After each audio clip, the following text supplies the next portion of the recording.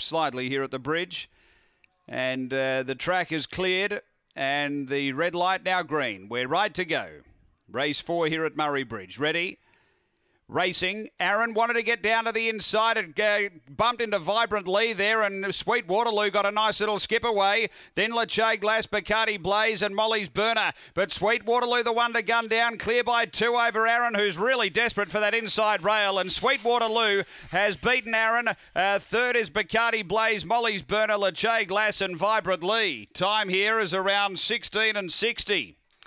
After the running of race number 4, and Sweet Waterloo, she just missed that early bother. The greyhound on her outside, Aaron, was just that touch slow away, and then he cut hard left out of boxes and collided into Vibrant Lee. But Sweet Waterloo had the break, and it was clear, and then it was really able to open up late to go on for a nice win. Number 7.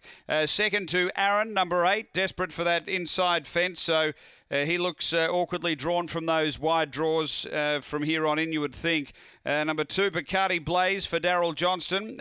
Second for Aaron for Matthew Payne, by the way. And third to Bacardi Blaze for Daryl Johnston. 1/4 home, which is Molly's Burner. It's 7-8-2-1, 16:63 the run after race 4 here at Murray-Bridge.